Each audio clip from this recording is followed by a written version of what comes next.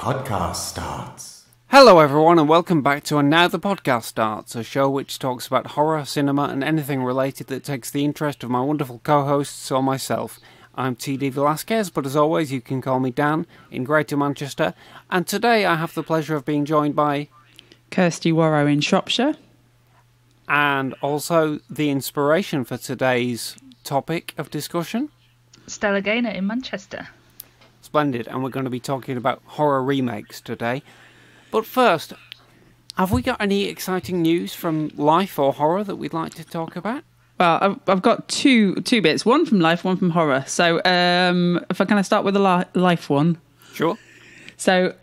So listeners from last week might remember I talked about my husband shaving off his massive beard for charity, and so that happened on happened on Sunday, and he's raised over £600. So that's £200 per charity. So that was going to be split between NHS charities together, Black Lives Matter UK and Stonewall, and yes, and I can reveal that he does in fact have a chin. And he is really engaging with having a very cold face. But it was not a horrific experience, I think, for us. So that's good. You're still married? Yes, we are still married. I still like his face very much, which is good. So just to check, Kirsty, you said it was not a horrific experience. So it was a horrific experience. No, it was not a horrific experience. Excellent. I'm very glad to hear that. And then on the horror news front, so yesterday I came across an announcement from Blumhouse that they have just announced another adaptation of Dracula, directed by Karen Kusama, who directed Jennifer's Body and The Invitation.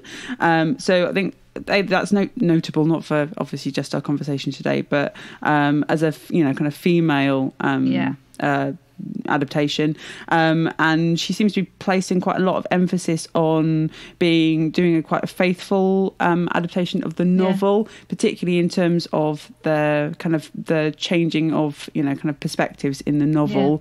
This is what Kusama herself says about her adaptation. So she says, "I think something that gets overlooked in the adaptations of Dracula in the past is the idea of multiple voices. In fact, the book is filled with different points of view, and the one point of view we don't get access to, and most adaptations give access to, is Dracula himself. So I would just say, in some respect, this is going to be an adaptation called Dracula, but it's perhaps not the same kind of romantic hero that we've seen in the past." Okay. Oh, that's really interesting. Yeah. So if she's saying he's not going to be a romantic hero, does that mean we're going to get a Dracula that's actually a monster? That sounds promising. Possibly. Yeah. We shall see. I'm attracted to that because my favourite bit of the book has always been the bit on the Demeter. Oh, yes. He's just wiping out the crew. And there's obviously nothing remotely romantic or charming about him there. I'd like to see if they can extend that and keep that interesting for a whole movie. You haven't seen the Stephen Moffat Mark Gatiss one, have you, Kirsty? So I don't want to spoil it. Not yet. For you. I haven't seen it yet either. I'll just say they try to do something with that section of the book and extend it. I'm not sure it's entirely successful, but we'll have that conversation another time. It is an interesting take on it, though, and what I think it's safe to say is that probably that adaptation goes as far as you possibly can in terms of trying to give Dracula a character and a motivation and an insight into his inner life. And I think some of that worked really well, some of it less well. But it kind of feels appropriate that we're going to have another adaptation which takes the exact opposite approach. Yeah. Okay, that's really great news. Well done, Blumhouse. This sounds like maybe this will be, one the one good film they make every 20 films. They make 19 terrible horror movies to fund the one good film. And, I think that's a fair business model. So. Yeah. Oh, brilliant news. That is an appropriate segue into our main topic this week then, which is horror remakes. Now, Stella, I think you're a bit of an advocate of horror remakes. I do. I love a remake. I was trying to distill down as like a quick soundbite as to why I enjoy a remake, and I think the quickest way to describe it is I like a remake because I'm intrinsically a very lazy person. Okay. So a remake means I don't necessarily have to pay that much attention to the story because I already know the story. I can just sit down and enjoy it, and I already know the basics. I already know the laws of whatever universe that we're in or what the monster can and can't do. So I think it speaks to my lazy soul, a remake. But also, if a story is good, I think it's always worth telling again. So if we're thinking about, as we've just talked about, Dracula gets adapted time and time and time again. Nobody complains about that. But horror remakes, they do get a bit of a bad press. And I think it's worth sticking up for that kind of retelling of a story. Yes, I think so. And actually, I don't think that sounds too lazy. It kind of reminds me of people who say they like music that has a tune. I always kind of think of a tune just basically means you probably know how the music's going to go before you've heard it. And that's fine if you don't want to kind of take that abstract journey with a piece of music that you don't know where it's going. Then fair enough. That's up to you. And the same with remakes, I think. I mean, I have fairly mixed feelings about them, I suppose. Kirsty, how do you feel about remakes generally? Yeah, it's sort of mixed feelings. On the whole, I don't have any problem with the idea of remakes or reboots or whatever. I don't. But I think that for me, there are certain films which I hold quite dear. And the idea of certain remakes kind of troubles me just because I think I was thinking about this, kind of obviously prepping for this, and I'm aware that it's quite an emotional thing, where I think particularly like being a kind of film teacher, I've been aware of having conversations where I'm having a conversation about and referring one film to one film that's had a remake, and I'm then aware that the student I'm talking to is not aware of the original film. Yeah. Just has the experience of the remake. And so there's that kind of dilution or diffusion of the kind of cultural kind of weight, I suppose. So I think, sometimes my emotional reaction to remakes is the idea that, sometimes that might kind of, it means that people are maybe not seeing the original or less likely to see the original, or and I was thinking as well that it's not just the time thing, but I always feel quite sad when when a film that's not made in the English language is remade in America. When and often the kind of the American version is a sort of kind of pale, much more kind of Americanized version, and again I feel quite sad that people are not being, they're not spending more, distributors aren't picking up that film and spending more time and money encouraging an English speaking audience to see the original film rather than the remake. But I'm aware that these are quite emotional responses, I think, to the idea of certain remakes, but not all remakes. Yeah, I mean, I think I feel the same way. I think any sort of study that I've done or read about remakes comes from like an industrial perspective. So why does it happen in terms of a business model?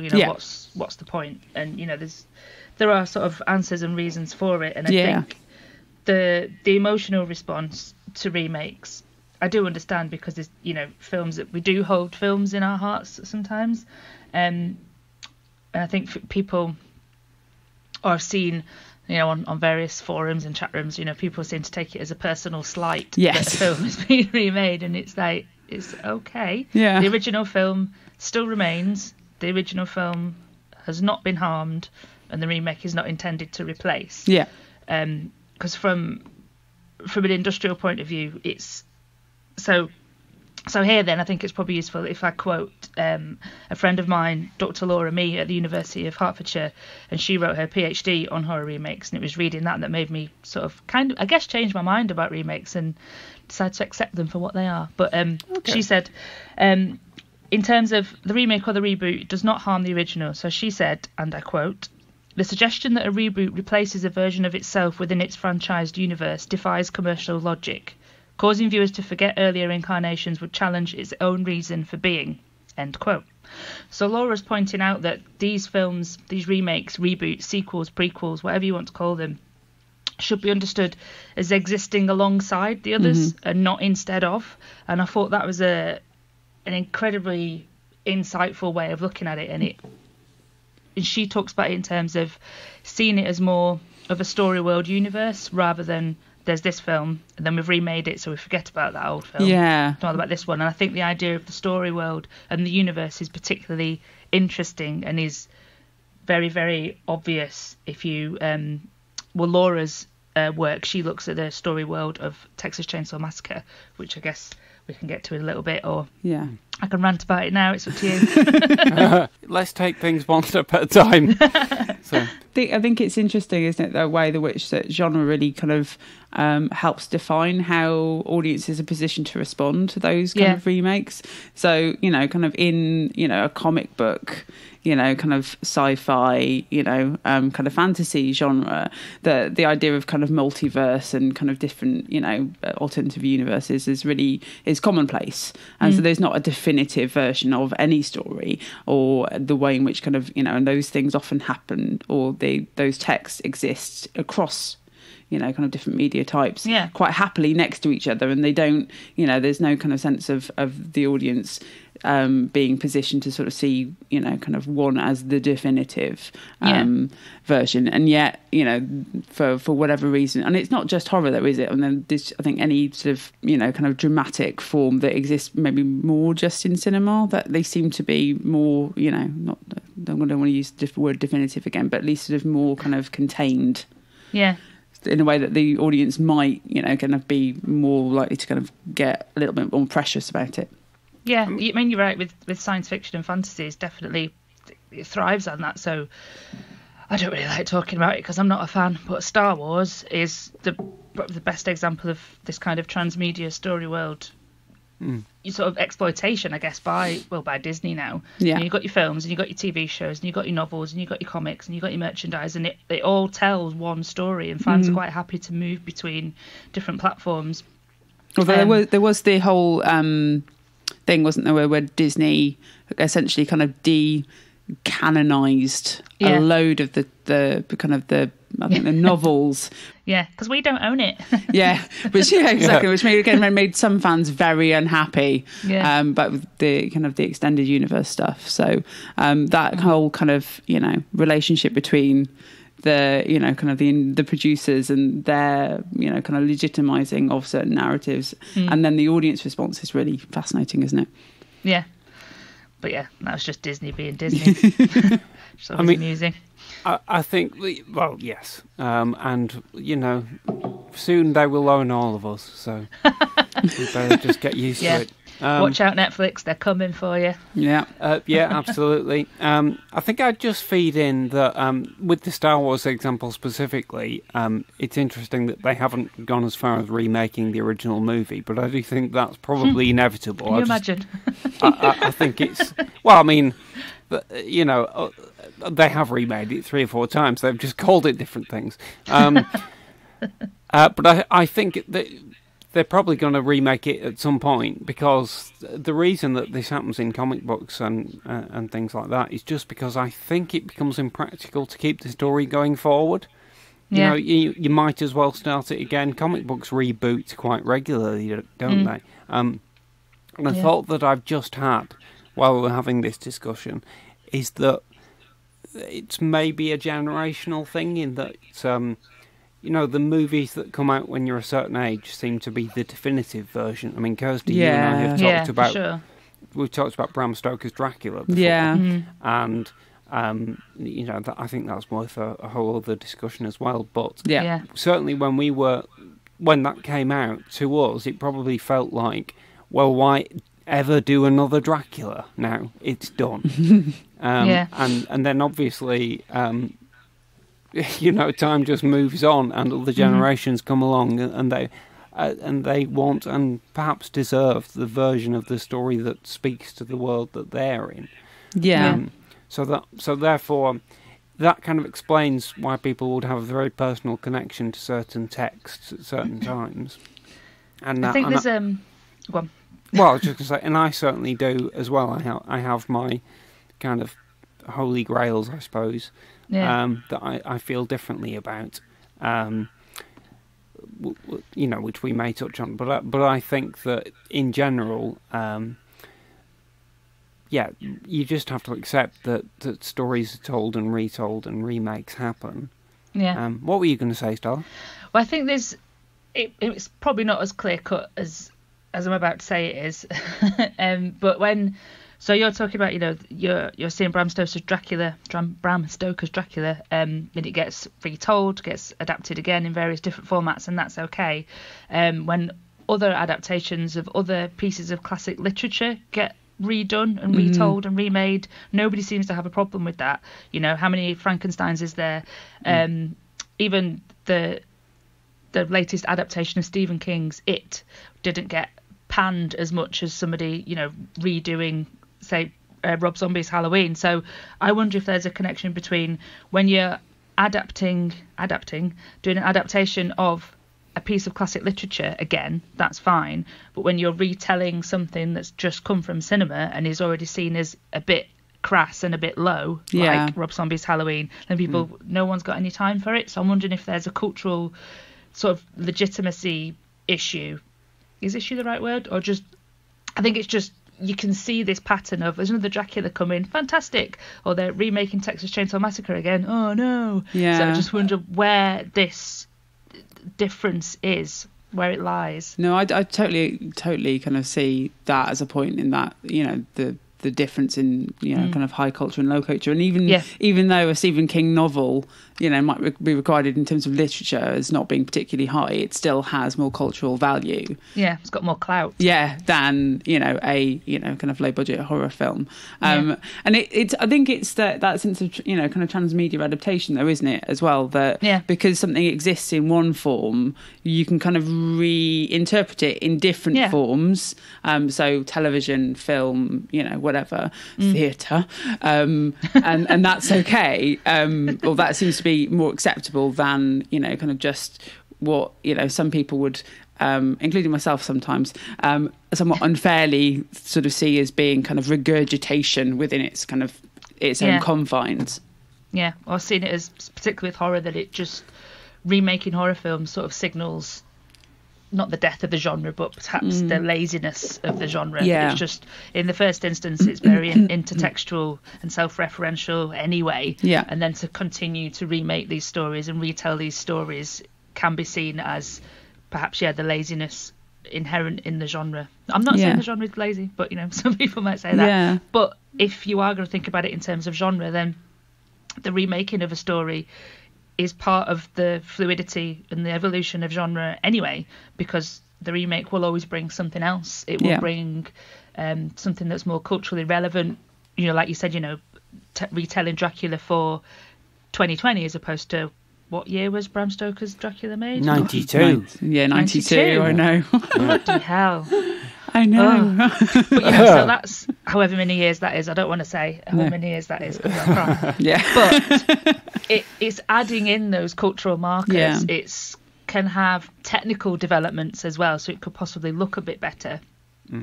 So it does contribute to the fluidity and evolution of genre, I think, even though you are still telling the same-ish story. Yeah. And there is a fun to that, though, isn't there? There's a kind of enjoyment of, as a viewer, what are they keeping and what are they changing? Yeah. And to what extent are, kind of viewers increasingly sort of on board with a kind of metatextual kind of discourse around, the kind of knowing way in which a film references its predecessors. Yeah. Didn't was it the opening sequence of the latest version of It with Georgie and the boat and the grid and the clown in the grid drain? Shudder. God, wake up, Stella. Anyway, so at the start of the new It, that was identical, wasn't it? Shot for shot, I'm sure it was. And I was like, oh, that's really lovely, and I can't wait to see that on a big screen, because I only ever saw the older TV version on VHS. And I thought that doing the exact shot for shot at the start, I thought that was a really nice, friendly thing to do, whereas other people had a bit of a whinge about it. If you're going to remake it, at least do it differently. But it looks nice. Come on. Yeah, and again, there are certain things that you don't change, and certain things that you do. In an industrial context, I think it's worth pointing out that there've been remakes in every genre, as long as cinema, and some classic movies that we don't think of remakes. We don't think of as remakes were remakes, like the Maltese Falcon. Who's seen the original Maltese Falcon? Not me.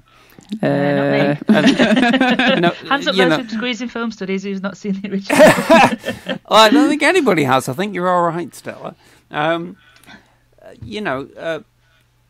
think that because audiences have become more and more kind of media savvy over the generations, then people are more aware now of when things are remakes, and especially now everything is kind of supported by the internet and the ease of available information, which is why you get remakes that just have the same title, or even sequels that have the same title as the film that they're sequelizing, because somebody can just type it into IMDb and it says brackets 2020 next to it, so you know which version you're looking at.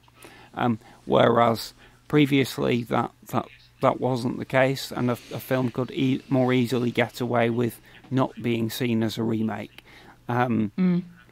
And also, we still have stealth remakes, that, like, Mrs. Brown's Boys, the movie is technically a remake. No. Dan, you said it. I'm sorry. What did you have to take in the conversation, Daniel? Well, I just find it fascinating that, because of transmedia adaptations like you were talking about, Kirsty, you can get multiple versions of... So that character has been played by... Angelica Houston in a previous movie. That just kind of melts my brain when I occasionally... It's too early for that sort of mental gymnastics. I do think it's interesting, Stella, particularly the point you made about the fact that horror is kind of already seen as a low genre, and then kind of by remaking it, you are debasing it even further, because and developing Kirsty's point about the transmedia thing, you kind of separate. There is no longer the shield of, oh, this is based on a respected book or a respected thing from some other medium. It's just like it's almost as if remaking a movie is a copy and paste job. Possibly, I think that this betrays a certain lack of awareness of how difficult it is to make a movie. Whether or not, if you did set out to make a movie that was literally a copy and paste of, it was a direct imitation in every possible way of another movie, that's really difficult for a start. Gus Van Sant's Psycho. I was just thinking about that. Whether it's enjoyable or not, it's fascinating as a piece of art, because what the hell were they doing in a way?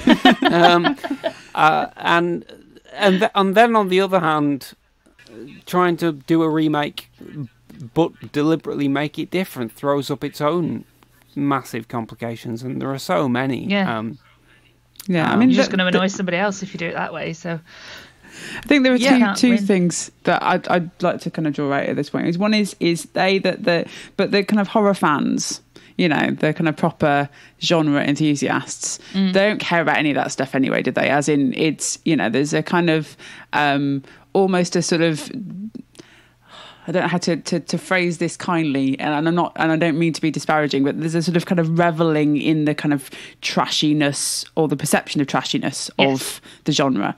Sure. So, you know, the kind of people who, you know, this is really for don't care about that kind of level of low genre or, you know, whatever. And That's then true. It's the punky aesthetic, isn't it? Yeah, absolutely. And that's your inbuilt audience for the makers of these films. Yeah.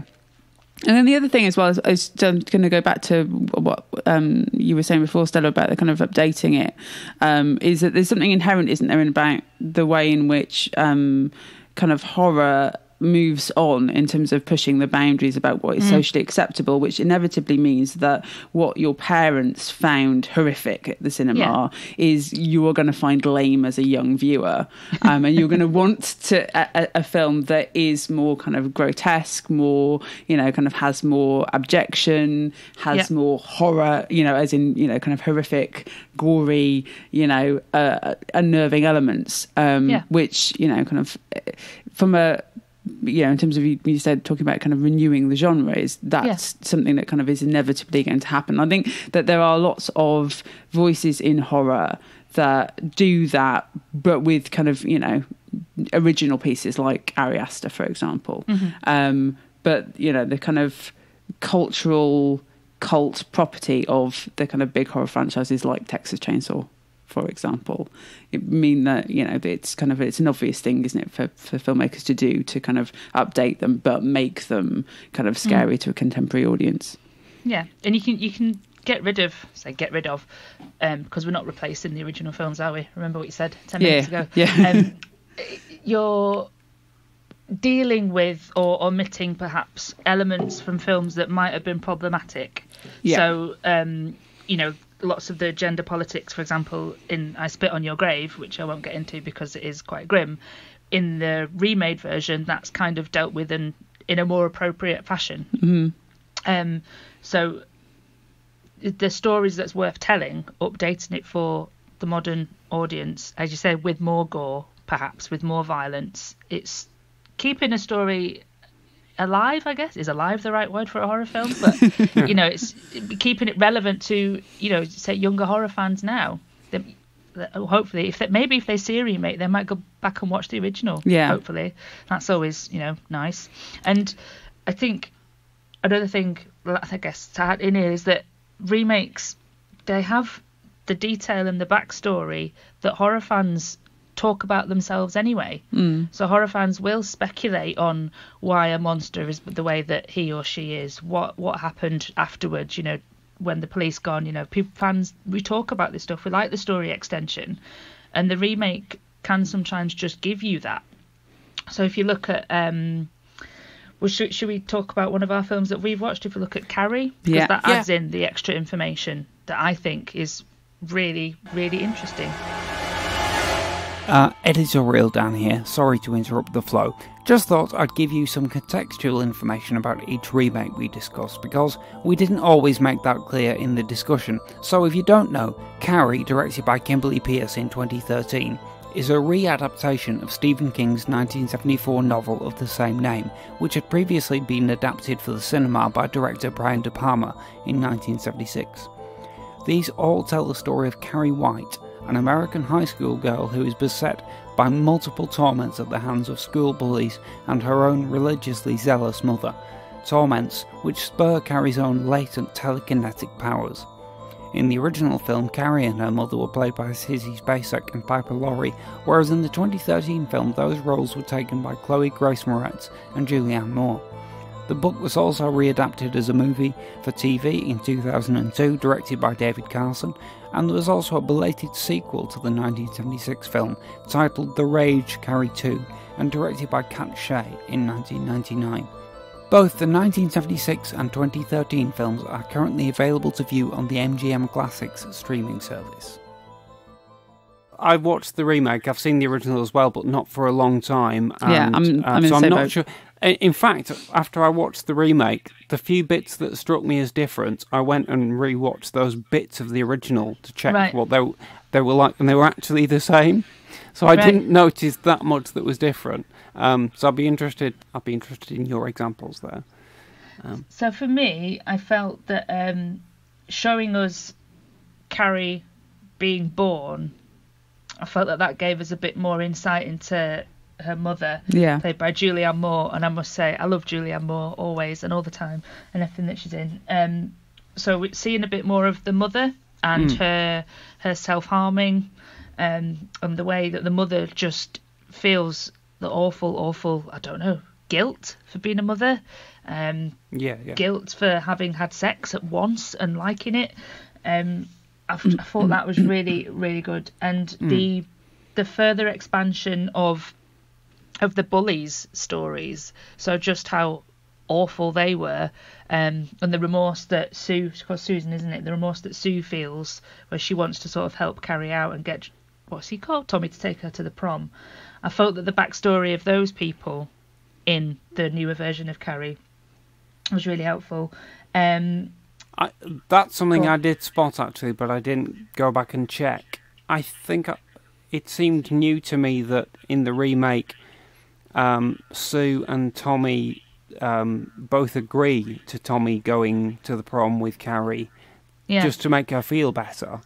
Is that in the original at all? Does he have a different motivation for going to the prom with her in the original? The motivation's the same, isn't it? But I think it's not as well, or it's not as explored in as much detail. No, he's not as likeable, is he? I don't think in the original. Yeah. No, I don't think so. Okay. Yeah. Might have just been his dodgy hair, though, to be honest. I thought he was likeable in both versions, actually, as I remember. But it's been a long time. It's Ansel Elgort in the remake, and it was great to see him before Baby Driver. Yeah. He's got a ton of charisma. So I thought he worked really well. I enjoyed the film, I have to say, overall. And yeah, I'm being thick. I did obviously notice that the whole opening of the film and lots of the stuff about Carrie's mum was different. That was fairly straightforward. It was a few of the later moments that I went back and checked and was surprised that they were the same. What else were you going to say, Stella? In the newer one, Carrie realises her power a lot earlier, doesn't she? So she starts sort of experimenting with it. Yeah. Although in the scene in the bedroom where she's moving the books around, I felt that was a bit Matilda. I wasn't quite into that scene. Yeah, I agree there. So I was just like, no. All the stuff about Carrie researching her own powers, that's not in the original, is it? No, I don't think she realises it, does she, in the original? Yeah. Okay. She knocks a kid off her bike at the start, doesn't really know what she's done. And I don't think she realises it until the final showdown. And even then, I don't think she quite knows what's going on, the poor girl. But in the remake, she's sort of testing her powers, testing them out, and there's more instances of her using her powers, which I think's good, and I've really enjoyed that part of the movie. I mean, I don't want to spoil it. Yeah. Is that even a thing when we're talking about remakes? But the final sequence is a lot more special effectsy, but I don't think it's as frightening. Do you mean I would agree. When you say the final sequence, it's not like the coda. Do you mean the bit in the prom or the bit with Carrie's The prom. mum? The prom, yeah. I think it's okay to talk about that because that sequence is so famous from the original film, and it's basically the same in the remake, except stylistically, I think the remake made me think, or it made me think back to when I watched the original, and the striking use of split screen that they make use of in that movie. Yeah. And I actually thought at the time, this is interesting, but I'm not sure the split screen is really necessary. I think it would have worked fine if it was just left with conventional filmmaking techniques. But then I did think that the remake was much less powerful as a result of being more conventional in that sequence. Yeah, I have to say I've kind of found it a little bit, I'm not sure if this is the right term, sort of anachronistic a little bit, in that it's clearly a contemporary film, and I thought the use of the inclusion of kind of social media elements obviously makes it kind of really contemporary and heightens that sense of kind of Carrie's kind of bullying, and kind of her exclusion from the kind of social group. But unlike kind of other remakes, the kind of use of the kind of keeping of the names of the key characters, so it's like Sue and Chris for kind of contemporary American teenagers, sort of felt a little bit like, oh, okay, Yeah. It's like what teenage girls now are called Sue and Chris. Called Sue. Yeah, and I felt that a few of the modern elements did seem kind of tacked on as well. Yeah. And I think, I don't know exactly, but this movie went through a number of rewrites and reshoots, and one of the writers involved was Lawrence D. Cohen, who wrote the original movie. Right. And there is a certain sense of, this is like an old guy's take on what the kids get up to. The way that they suddenly project the video image in the prom scene and things like that. Yes. Yeah. It's like you could have just inserted that page into the script of the original movie, and they do that. They activate the video projector, and things like that. Yeah, I mean, I think the other thing that kind of like I enjoyed the remake, but the original, as we kind of alluded to, I think in the previous episode, for me has this really kind of important place in my development as a horror fan. Yes. And is one of the first horror films that I remember sort of seeing and kind of relating to as a female viewer, with the kind of depiction of, kind of a teenage girl, experiencing, kind of coming of age and, important kind of rites of passage. Yeah. And being genuinely frightening, the kind of, the kind of bits in the original film where she's sort of in the closet with the, kind of glowing eyes of the Virgin Mary. Very, kind of impactful, I think. And then just thinking about the way that Sissy Spacek in that film is just, kind of remember being really kind of bowled over by how ethereal she is on screen, how sort of unknowable and meek, and so that in the kind of in the iconic kind of prom scene when this sort of power rips out of her, it seems all the more shocking, I think, because of that. And so I also appreciate the point about the kind of seeing her develop the power in the remake. I'm not sure that works for me in terms of the kind of the shockingness of it in the way which does it in the original. And then that kind of got me thinking a little bit about casting and about the way in which our kind of knowledge of those actors. So as a young teenage girl watching Carrie, I wasn't really familiar with Sissy Spacek because of that dislocation of space between me as a viewer in the 90s and the film being made in the 70s, and me as a kind of media literate, culturally literate adult viewer watching Carrie with Chloe Grace Moretz, sorry, and how I'm aware of her from things like oh gosh, I've forgotten it now. Where she plays Hit, Kick-Ass, in Kick-Ass, where she plays Hit Girl, and is this little kind of kind of powerful and quite charismatic kind of film performer. So I found that I didn't buy the idea that she was kind of the obvious kind of subject of bullying in the same way that I bought Sissy Spacek, but Yeah, I think, again, it speaks to the kind of generational gap. The casting, for me, thanks, worked. Well, no, sorry, Kirsty. I just mean, between the remake and the original, really.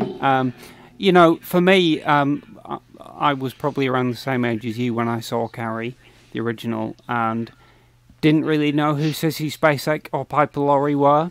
So they were those characters. Yeah. And I remember before I even saw the film, I saw that image, the famous image of Sissy Spacek draped in the pig's blood. Yeah. With that look of fury on her face. And I just found it terrifying, just visually. Whereas on watching the remake...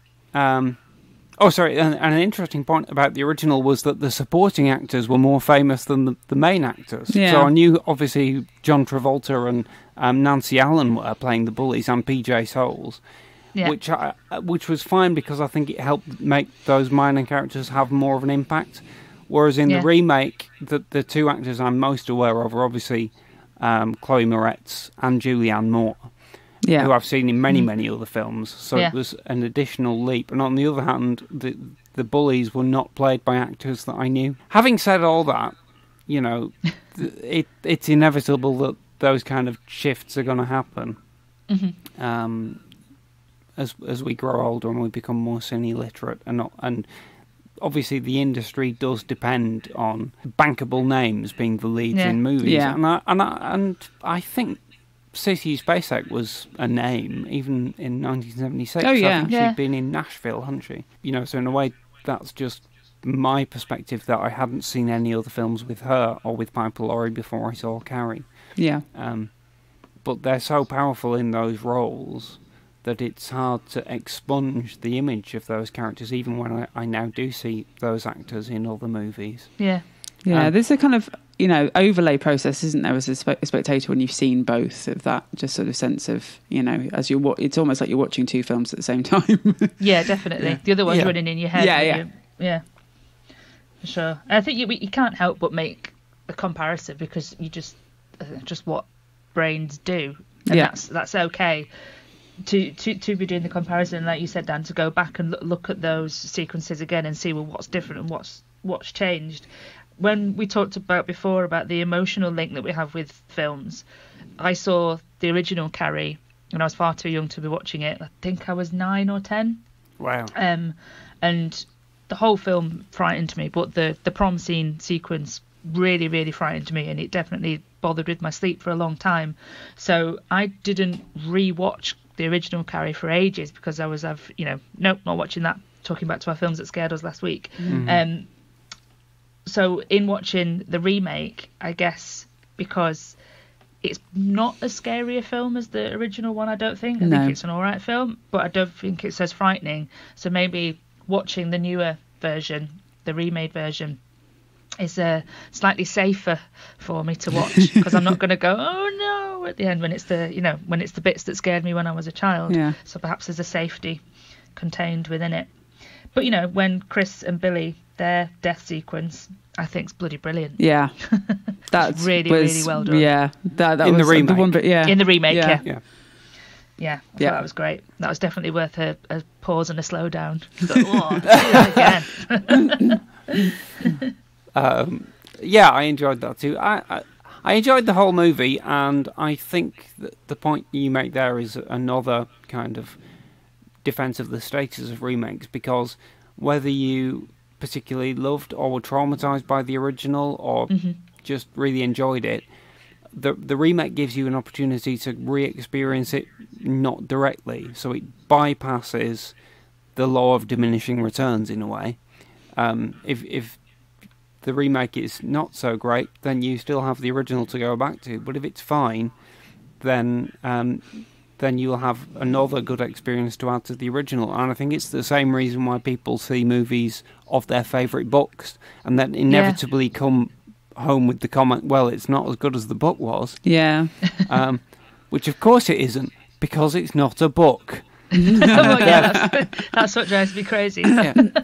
It's different. Yeah, you're never going to have the same experience that you did reading the book. But on the other hand, I always like to see movies based on books that I like because of being able to re-experience the story, but also kind of be intrigued by the changes and be surprised a little bit. I mean, there's a trope that I think that happens in a few remakes, which is that they have either a different ending or another ending on top of the existing ending, which I feel is almost like an acknowledgement to the audience of, you guys know this story, so we're going to give you a bit more at the end. So the remake of, Red Dragon, which is a remake of Manhunter, does that. Right. Several of the versions of The Hound of the Baskervilles have a different ending tacked on. Every single different version of The Woman in Black has a different ending in whatever medium you look at. And I think that's something that's often done, and kind of an acknowledgement that the original exists and you can always go back to that. but let's have as much fun as we can with telling the story again in a slightly different light. Yeah. Something that you talked about, Stella, which I think is useful to mention now because we've been talking about the Carrie remake, is the idea of horror remakes melding with the idea of a franchise. So, as in, remakes kind of being an alternative to sequels or a member of the procession of sequels that come from an original movie. So, I mean, Carrie, again, I think the remake, the 2013 Chloe Grace Moretz version, is kind of separated from direct comparison with the original because of the fact that Carrie had already been remade as a TV movie, and there was a sequel as well to the original movie, which was called The Rage, Carrie 2, Rage. which came out in 1999. And therefore, I think it, to use a modern piece of parlance, your mileage may vary. There are some movies that can do 10 interesting sequels and some movies which might do 1 or 2, but they quite often come to the point where it's like, we don't know where else to go with this, let's go back and tell the original story again. Yeah. And I think that's kind of reasonable. Sometimes I do find it a little bit dispiriting if I think, no, there's loads of potential in this series for new stories. Why are you going back so early and retelling the original story, which was kind of my main beef with the Ghostbusters 2016 film, if we ever are going to touch on that. But I do think that essentially a sequel is a retelling of the original story anyway. So a lot of the time, not always. So packaging it as a remake, but the next chapter in the franchise isn't totally unreasonable, I think. What more would you like to say about that, Stella?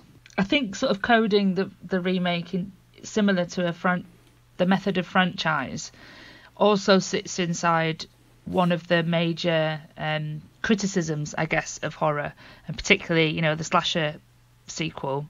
How many Friday the 13th is there? How many Halloweens is there? How many Saw movies is there? And for people outside of horror, and certainly for critics outside of horror, that's a very, very easy thing for them to latch onto and say, look, this is why horror is no good, because it just tells the same story. It's just got the same monster over and over again. Sure. But it's, I don't know, I think it's more nuanced than that. There's even if, so let's say the Nightmare on Elm Street sequels, on and on they go for however many there is. I don't even know, I should have checked that. But you've got Freddy Krueger, and he changes as a monster. He stops being a force of, well, he's still pretty evil, but he stops being scary, he stops being nasty, and he becomes a figure of fun. So even inside that small sequelized universe, there's been a change, there's been a development, there's been a shift in its own genre. It moves into comedy more than horror. So I think rather than just it being pounced upon as, oh, that's just, horror retelling, remaking, not making any effort to be in any way new, I think is a little unfair.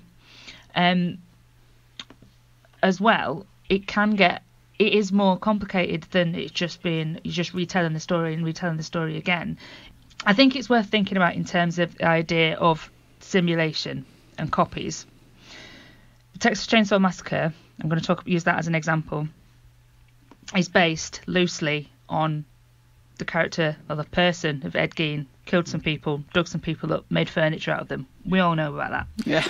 Then the Texas, we don't need to go into that because it's the morning for us still. You know what I mean? Belts made of nipples? No. Right. Then the Texas Chainsaw Massacre gets made, and the Texas Chainsaw Massacre was claimed, based on a true story. Had that whole thing when it came out. It was marketed as a true story. Turned out to be fictitious, obviously, but it was loosely based on Ed Gein. And then you've got the Texas Chainsaw Massacre 2 in 1986. And then the Texas Chainsaw Massacre 3, Leatherface in 1990, which is a sequel.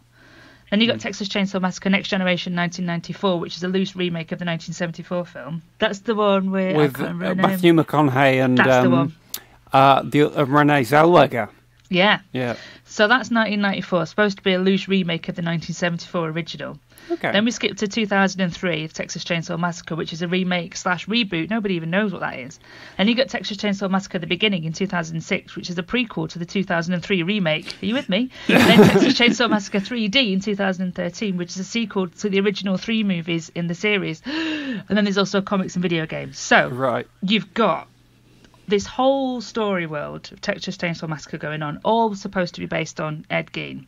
So what you've got is all these stories moving further and further and further away from the truth, which is what Ed Gein was up to in his house, which was a load of wrong stuff.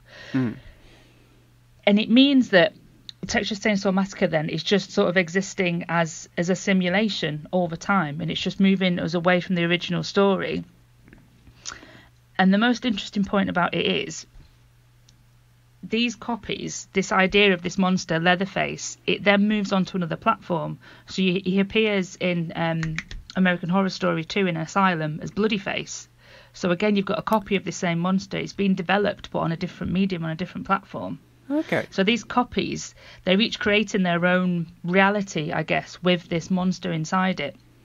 And each one absorbs the last one and takes on the last one's rules or events or addictions that might have happened in the first one or the original one or the one before it. And it just expands and it expands and it becomes almost canonized, I think. So their sequels and their franchises and their reboots. And it's a really interesting and exciting and worthwhile place to have these monsters developed, to have these films being made, and to not just think of it as, it's another one. Actually, it's an expansion of the original. It's an expansion of this truth, this copy that started with Mr. Gein.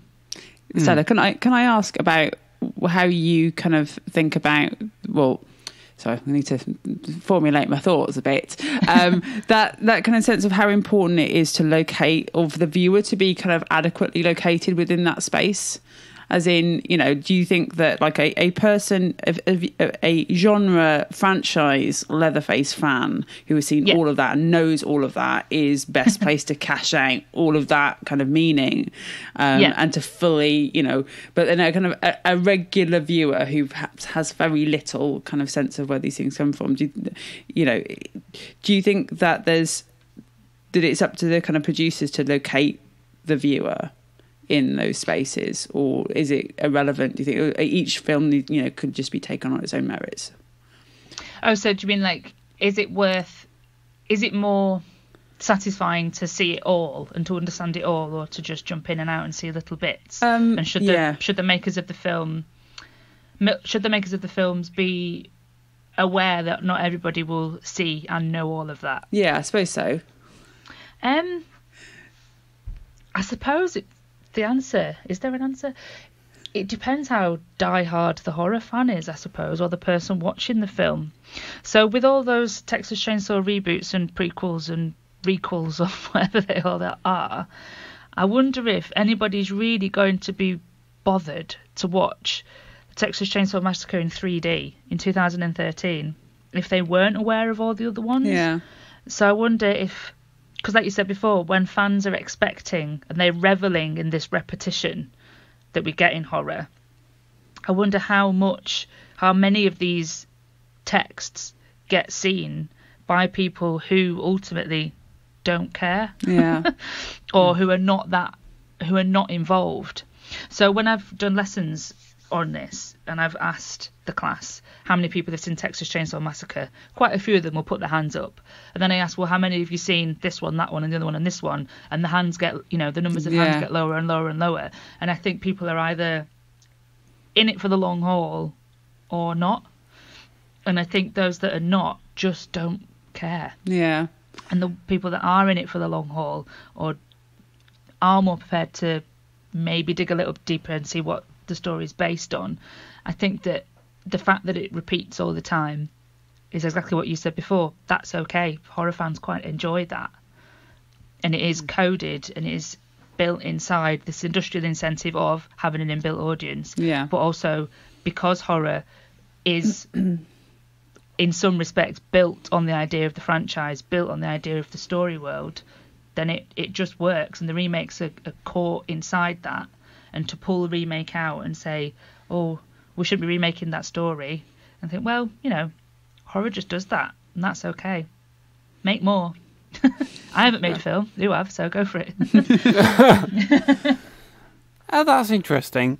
I mean, I think my immediate answer to that would be that I just feel like all films have a responsibility to stand on their own, regardless of whether they're a sequel or whatever.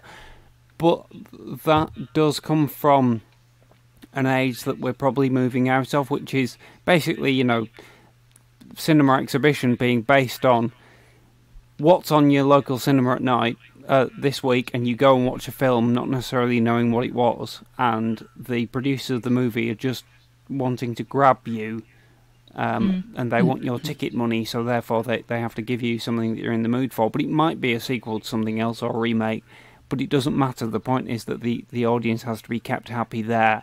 Whereas these days, I think we're probably getting to a point where if a movie does enter your awareness that looks kind of interesting to you, but you're aware that it's a sequel or a remake, you might think, well, I'd rather watch the original because of streaming services and things like that. It's more accessible. You can probably find the original somewhere.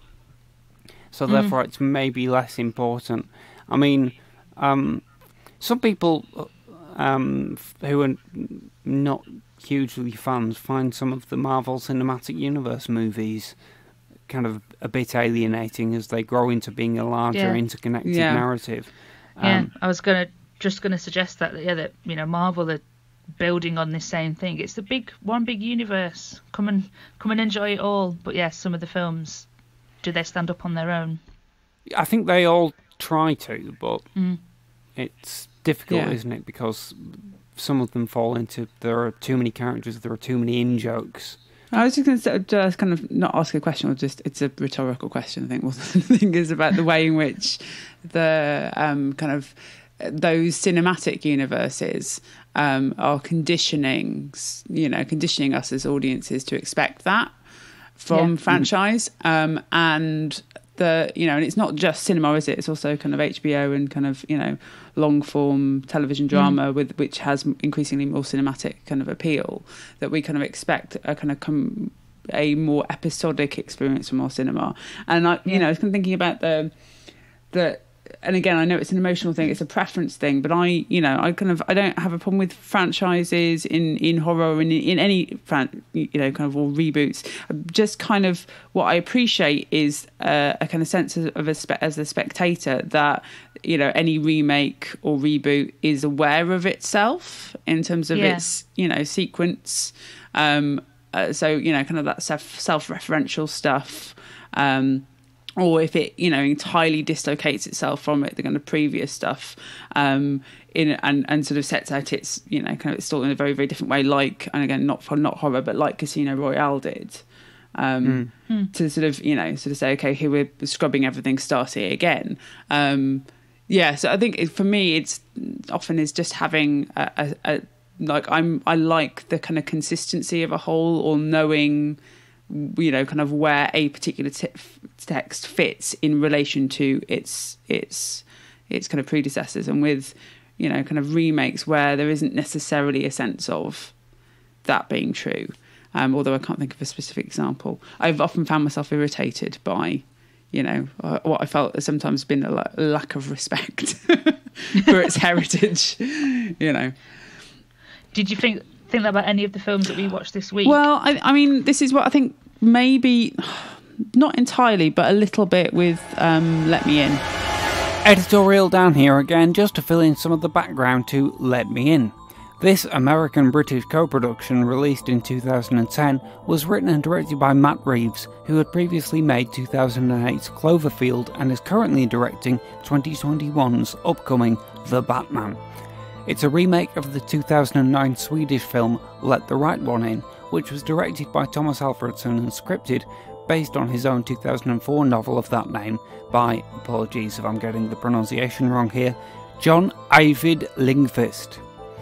Although the geographical setting changes from Sweden to New Mexico, the story in both films takes place in the early 1980s and concerns the friendship which develops between a solitary 11-year-old boy and a mysterious girl of apparently the same age living on the same estate, who turns out to be a vampire. These characters are played by Kara Hedebrandt and Lena Leandersson in the Swedish film, and by Cody Smith McPhee and our old friend Chloe Grace Moretz in the American one. The remake is currently available to view on My5 in the UK, and was actually co-produced by some of our other old friends, Hammer, making their first vampire film since 1974's The Legend of the Seven Golden Vampires. It was Matt Reeves, wasn't it, Cloverfield, who wrote and directed the remake, relocation to America. And initially, I think what was interesting is that he was quite reluctant to kind of do that. But again, that was based on a novel, wasn't it? So it didn't come directly, it wasn't just a film adaptation. Yeah, that's true. He was quite reluctant to adapt. And I think for watching that film as a spectator, who I have a very fond, kind of regard for it's Swedish, isn't it? Swedish, the Swedish film, in that it's a really atypical kind of vampire film that is kind of beautiful and kind of stark and touching in places, as well as being very bleak.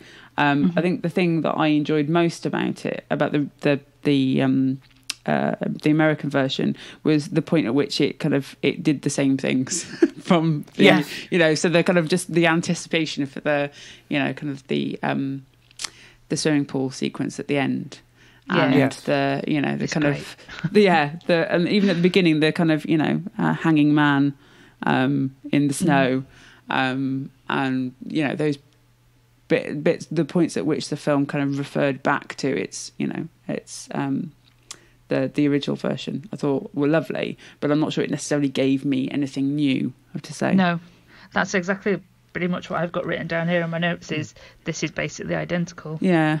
The only thing that stood out as different, and it wasn't even different, when so in the remake, he's called Owen. Yeah. He asks her to go steady, and she says she's not a girl. Yeah. In the Swedish, in the original version, that it's just left at that, and it's kind of like, well, did he just not hear her, or is he choosing to just not hear her? But in the American remake, they have a little conversation about it, so there's no ambiguity there. And I thought, and I just wondered, why did they not just leave that ambiguous like they did in the Swedish version? But apart from that, I couldn't really see anything else that was different. So all that we've talked about for the last hour, of remakes giving you something new and adding things in, or a different ending and some extra backstory. With Let Me In, I felt they didn't really do much with it. Yeah, I think the rules are slightly different when it comes to a non-English language film being remade in Hollywood. Right. I think, I don't mean to say that kind of loftily, I just think the tendency is for the Hollywood production to kind of look at the film and go, that was pretty good, let's do that, but in English. Subtitles. But and maybe explain some bits a little bit more, as in make things a bit more obvious. Probably also make a couple of bits slightly less disturbing, because we want to aim at a wide audience. And I know that there are lots of examples of supposedly terrible remakes, like The Vanishing, where they changed the ending and things. I haven't seen that. Yeah. But with Let Me In, it reminded me of the American and Norwegian versions of Insomnia, which are quite close, I think, but it was just like very noticeable that they'd softened things and made certain things more obvious. And I still thought that the remake was good in both cases, and I enjoyed in both cases seeing the story again, but I didn't get a huge amount more out of it, except that, isn't it nice that character's speaking English now? And isn't that nice that he's now played by Robin Williams / Richard Jenkins? Yeah. Just that kind of additional layer of recognition, I guess, which I think is what they're aiming for. Yeah, they're aiming for accessibility, isn't it? But I think that, that in order for those kind of texts to, have the value that they really ought to have, the point of spending the money shouldn't just be we're going to make this into, we're just going to put it in English and explain a little bit more. And, I'd want a little bit more kind of creativity and artistic kind of development, making it slightly, you know, so it offers something new, something different. And this one I didn't feel like it did, you know. Yeah, I agree. I think that's fair enough. Also, by the way, that ticks off our hat trick of Chloe Grace Moretz horror remakes we've discussed on this podcast. I think now is probably a good time to just chime in with my instinctive feelings on remakes in general. Go on. Because I find myself kind of sort of agreeing with you to a certain extent, Kirsty. I know that there's an illogic to this, but I think the way that I feel about remakes is that in theory I'm fine with them.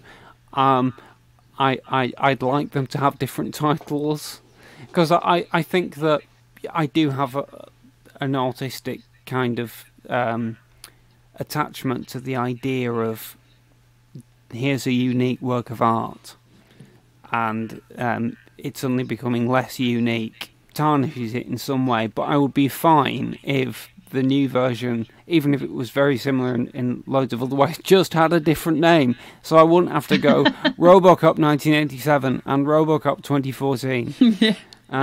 And sometimes I think that the actual remake would be better if it had a different name, because I feel like you've not really earned the name like the original film did. The original film was called that for a reason, but you're just called that because the original film was called that. Having said that, I'm also aware that, you know, I do love the remake of The Fly and the remake of Invasion of the Body Snatchers from 1978 and The Thing from 1981, and they all didn't change their names. So, you know, I know that I'm not consistent like that. But I do. Something else I want to say as well is that I think it can be helpful. You know, the tradition of remaking. Sometimes, if I think it comes up frequently in horror that there's the trope that this happens again and again, or this has happened before, and therefore you have a remake, and sometimes that kind of strengthens it. The idea that you're seeing something and you kind of remember already seeing it, but here you're seeing it again. And sometimes that's like explicitly part of the narrative. So, like in The Thing, in John Carpenter's The Thing, Kirsty, you were talking about the idea of the film, the remake or the new franchise entry kind of showing some awareness of where it relates to its original and how it fits in. Yeah. And that movie isn't a sequel, and as a remake it's very different from its original. But they do find a way in the narrative of kind of making you remember the original, because they set up the idea that what's happening in our story has happened previously, and they show footage of the previous event, which isn't footage from the original film, but it kind of reminds you of it. Yeah. Right. So there's a sense of memory there. And I think that's one technique which a filmmaker can use. On the other hand, you know, David Cronenberg's The Fly has nothing from the 1958 The Fly at all.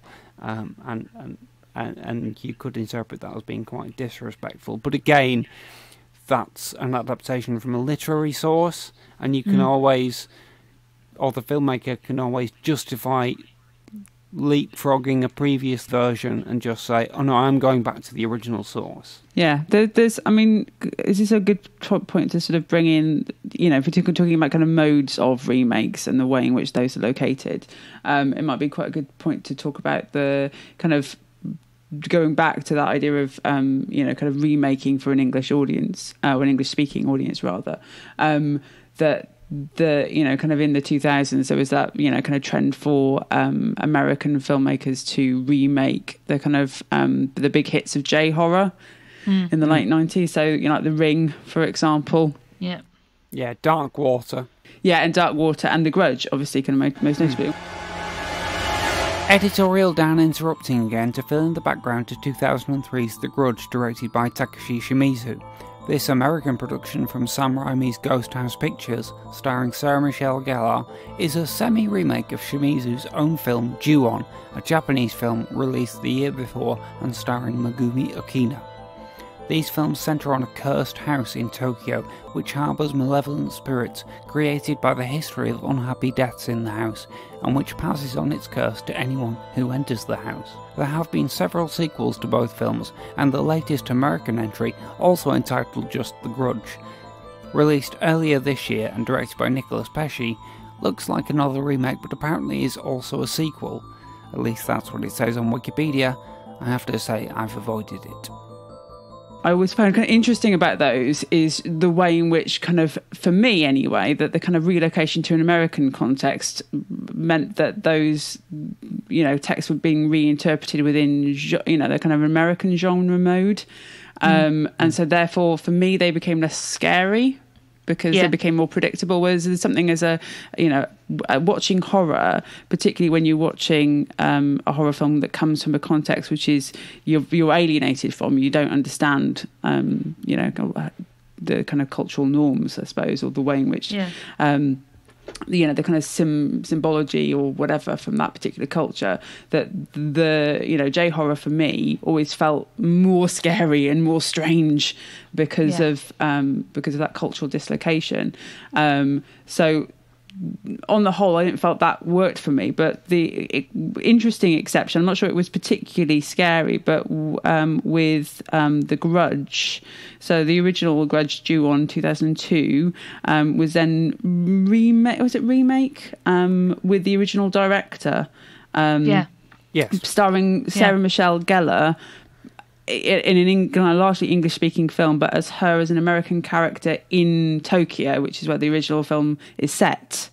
And I thought that was a really, kind of interesting, kind of approach to take in, kind of honouring in many ways the kind of cultural, kind of context of the original and the original creator, because Takashi Shimizu not only directed but also wrote the screenplay for the original as well. So to have him involved in the kind of authorship of the remake, I thought was kind of interesting. Yes. Yeah. More of an amalgamation of the two rather than we're starting again sort of situation. Yeah, but they got in trouble, not in trouble, but they came under quite a bit of flack though, didn't they, by casting Sarah Michelle Gellar as what's she called, Karen Davis is the character. But yeah, portrayal was met with some criticism. It's interesting because that wasn't a pre-existing character. No. But I think it was just, why do we have to have Sarah Michelle Gellar in it? I think it was kind of the fact that, if remaking it, and it's Bill Pullman's in it as well, isn't he? Yes. In The Grudge. But yeah, I think there was just a bit of, why? A lot of, why? Similar to when, what's she called? Scarlett Johansson? Scarlett Johansson, in Ghost in the Machine. Ghost in the Shell. But she was playing a pre-existing character, though. Who was, known to be Japanese, I think. So there was a kind of ethnicity whitewashing controversy around that. Yeah. Whereas maybe it was more the fact that they just chosen to, even though they kept the movie set in Japan in the remake of The Grudge, they chose to make the lead character a white person. Yeah. Yes, I think maybe felt that she was a bit shoehorned in, perhaps, so that it didn't necessarily need to have to be an American white actress. The film still capable of following the film if the character or the actors aren't white. Okay, but then it's the same criticism. Well, so I suppose it is, but kind of levelled at those kind of wholesale relocations and recasting of, so to completely erase the original kind of cultural context to make it, it's probably not any better. I'd like to say two things about The Grudge 2003, though. Firstly, I believe the director views all of the Grudge films as being part of the same universe. Right. And it kind of keys into that element that I alluded to about the repetition of things happening again and again. Because I haven't seen all the Grudge films, but it's basically a cursed house, isn't it? text at the start of the remake of The Grudge kind of says, anyone who goes into this house will be cursed. So basically you've got an infinite engine of stories that are mainly the same, in which different people just move in and then horrible stuff happens to them. But the director, I think, he'd stated that they're all in the same universe. He doesn't regard any of them as remakes of the other because, a lot of them are very similar, but that's the point. The other thing I would say is that movie really worked for me. You might not have found it too frightening, Kirsty. I think it's one of the most frightening films I've ever seen. I very nearly put it in my list. The Sarah Michelle Gellar one? Right. Okay. Yeah. I'd not seen the original when I saw that. And I went back, after I watched it, I did go and watch half of the original film, and it was great. I just thought... Okay, I was going to say, is it only half because you bottled it halfway through? Turn all the lights on, not doing this. Because I did think that they were very similar, and in a way, even the American version, it doesn't have like a traditional narrative. It seems to be just a series of events where people are ambushed by this horrifying ghost. One person, it appears under her bed sheets, and I think I watched the film in bed. It was like, it really messed with me, and it's not a movie that I particularly want to go back to. I think because it felt like it didn't really have a story, but I just found it so relentlessly chilling, and all the movies up until the most recent one, I think, have in common that horrifying noise which the ghost makes, which I believe is actually the director himself. He makes that noise. So I don't know if I've mentioned before, maybe to you guys, maybe not on here, but my husband doesn't like horror at all, and he did watch the 2003 Grudge with Sarah Michelle Gellar with me. I think just as an experiment to see if maybe Japanese horror was the way for him to go, that we could enjoy some films together, and it turns out absolutely not. It's nothing to do with that whatsoever. So I think I did get a good few months of being able to just go near him, and he'd go, stop that. Oh dear, don't want to hear that noise. So absolutely not was his response. I don't know, I think you should keep us up to date with his responses to all of these. There should be a regular feature. Well, for this podcast, he did watch the Crazies with me. All right. The weekend, not Saturday, just gone the one before. So we watched the remake of the Crazies, and that was fine. That passed. Oh, okay. That's allowed in. Yeah. Well, shall we talk about that then for a moment? Yeah. Editorial Dan again with the final interruption and some background to The Crazies. This American film, released in 2010 and directed by Breck Eisner, is a direct remake of a 1973 film written and directed by George A. Romero. Both films have the same title and essentially the same plot. A viral outbreak in small-town USA turns ordinary people into violent psychopaths, and a small number of uninfected individuals must try to get to safety while the military establishment struggles to contain the situation. The remake is currently available to view on Amazon Prime in the UK. I found it not too frightening, but I think the reason is because of the current pandemic situation in the world. It's not that there's a kind of dual thing which it does to a lot of apocalypse stories. As horror fans, on the one hand, we're looking around at the world and going, it's not so bad. There are no zombies. It could be worse. But on the other hand, when you see a movie or a new movie that uses those tropes, it just kind of feels a bit cheap now. It's like, we know this stuff is scary. Yeah. What else you got? Context is everything. I mean, I enjoyed it, but I really enjoyed it. I thought it was maybe more in the first half than the second half, but I thought it was really funny. There was some quite good gags.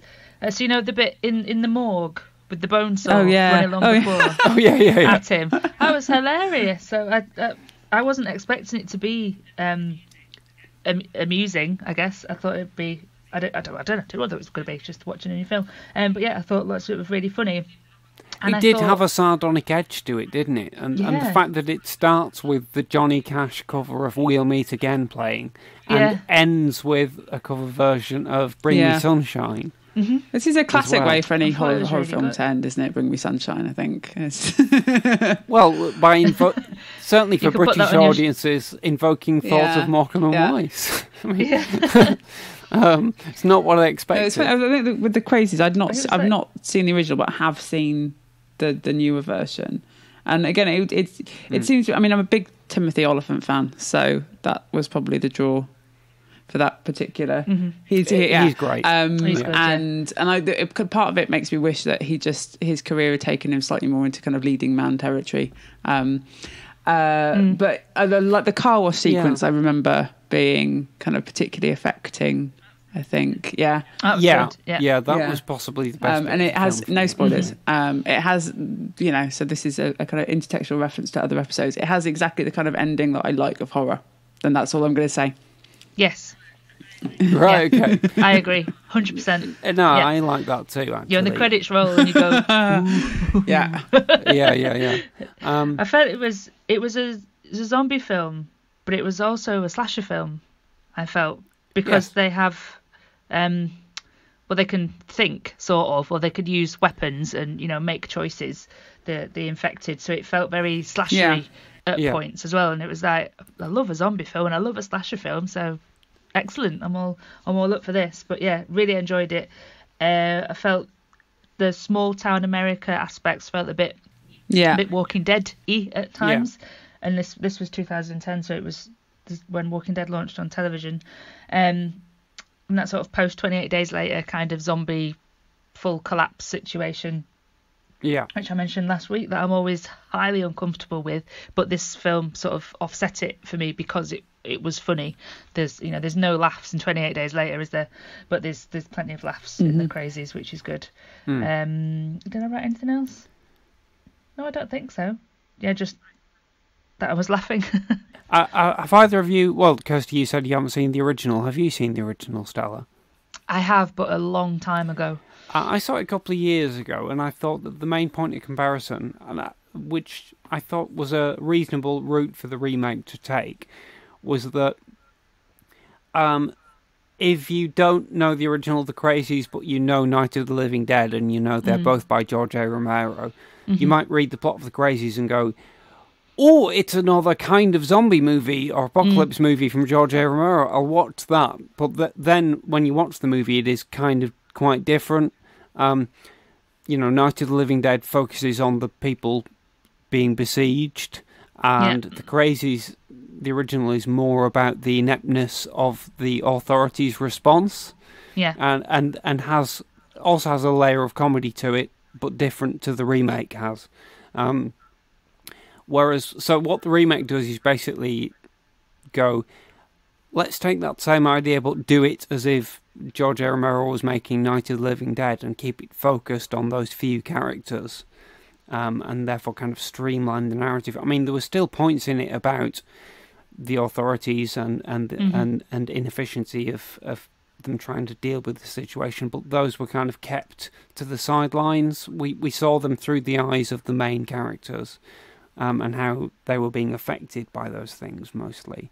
Whereas you actually had kind of viewpoint characters in the original who were, scientists working with the government trying to contain the virus and things like that.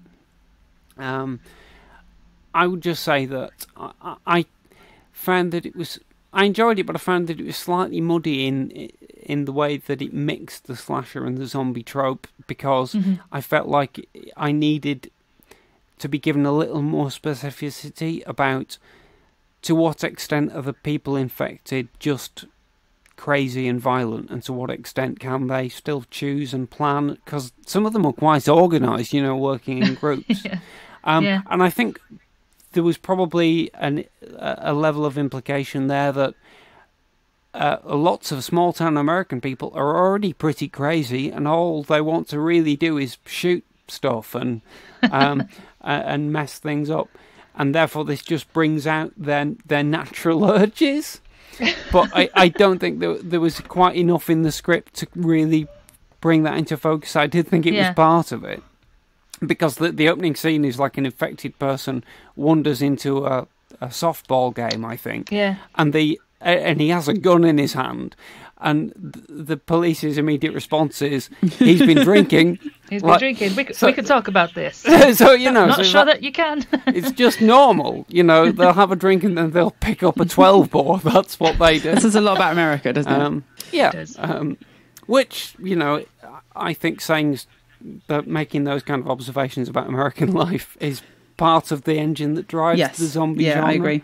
Yeah. So that's fair enough. Can I just... I'm just obviously trying to shoehorn this in because this has clearly become a thing that I do. So Crazies, also can I shout out to Joe Anderson, who's in the Crazies, who plays Russell, who's the deputy. He's great. He is great, isn't he? He's also in Hannibal. So I just thought I'd put that there. So he plays Mason Verger in Series 3. So he's the recast. Yeah, he's the recast after they got rid of Michael Pitt. So he's our Hannibal link for this week. So I will endeavour to do that in every episode. There we go. Okay, well, done. Keep that up. Let's just keep teasing the audience and keep saying, "Don't worry, we're going to do a whole Hannibal episode at one point." But for it's more just to remind you, Dan, that you need to watch it. So. Yes, and specifically, I need to watch Series 3, don't I? So that will be another reason. And to me watch as well. that. I've not seen all of it, so. But you know, I like it when you know, you need to replace an actor, and luckily that character is under prosthetics anyway, so you can functionally replace them, and the audience will never even notice. Well, yeah, we did notice, but right, okay. But it was an admirable substitution. So you fanables. Okay. Oh, nice one. So yeah, I thought he was really engaging in the Crazies. So I'm happy to see whatever else he's in. That's great. Stella, so have we covered everything you'd like to say about remakes? Are there any other particular texts or movies that you'd like to go into detail before we finish? I think we've pretty much covered everything. I mean, yeah, I'm still gonna always champion and cheer for remakes. I think on the sidelines. Yeah. Have you two changed your mind at all? I think for me, it's, you know, what's been useful about this discussion and indeed kind of the run up to the discussion is just really reflecting on that my response is to certain, not all remakes, Carrie in particular, is, you know, it is a very emotional one, and it's very much connected to my emotional investment in the kind of the original version. Yeah. And you know I'm okay with faithful adaptations that do something, you know, kind of new and different and exciting with it.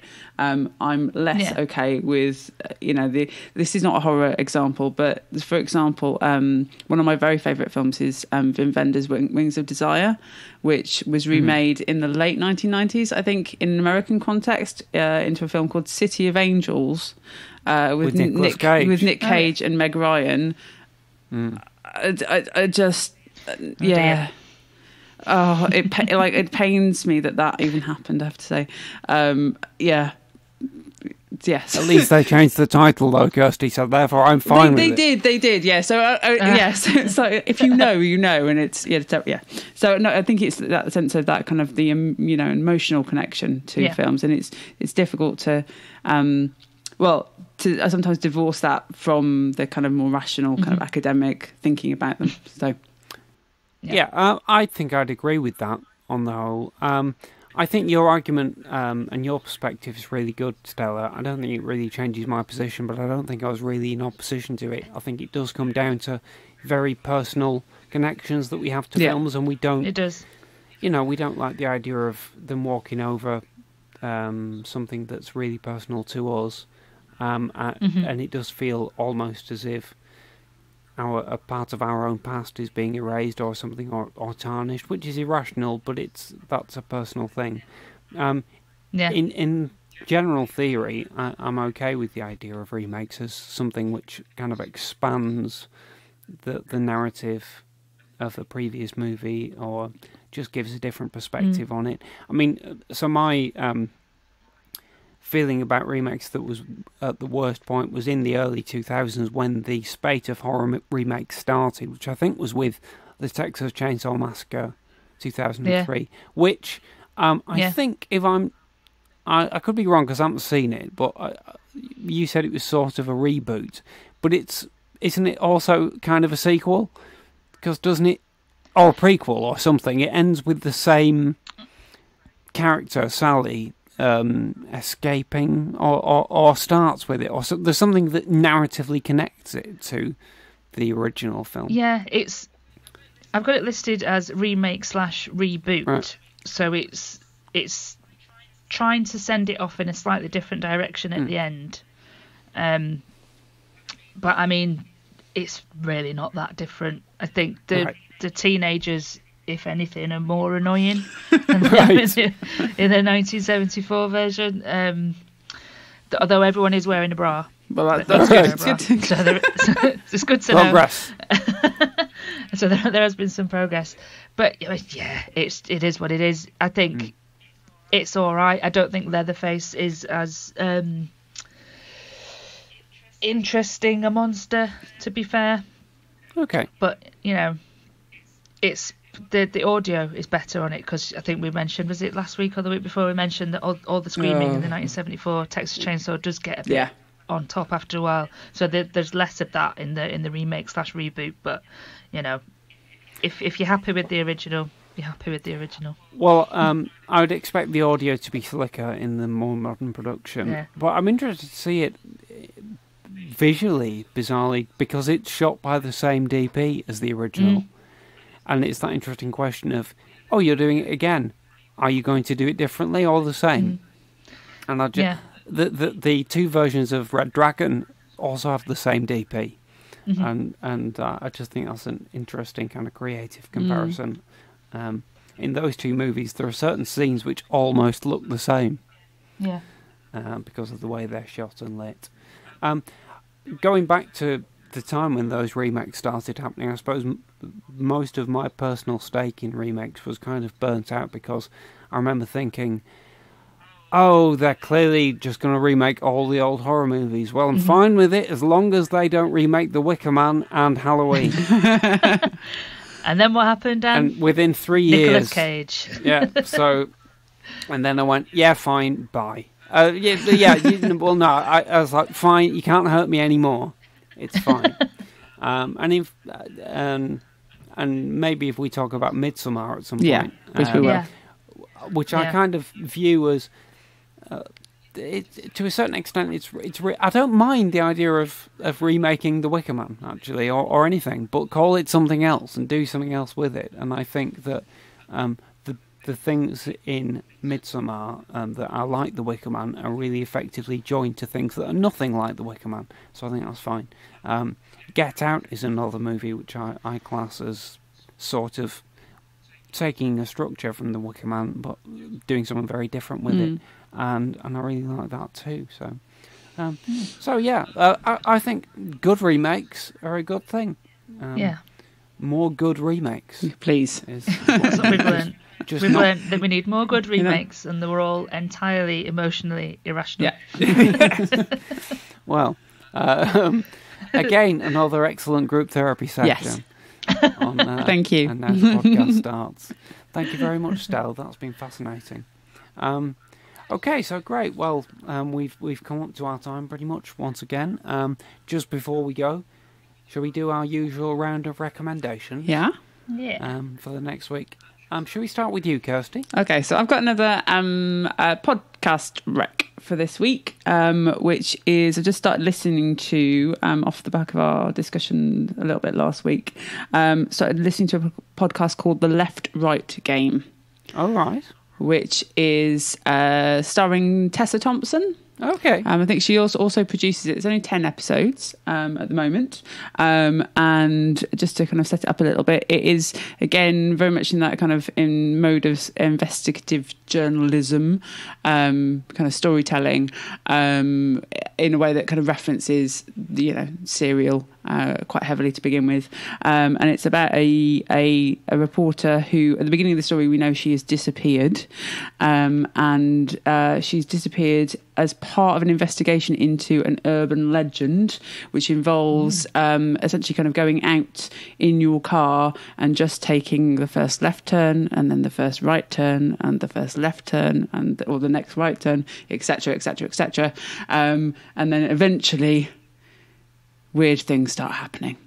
There is in kind of, I think, episode 3, there's a very, very gruesome moment, which is expertly kind of executed in terms of sound design, to the point where I actually felt a bit sick. Right. Ooh. Wow. So, so that's my recommendation for this week. Okay, I'm going to check that one Great. out.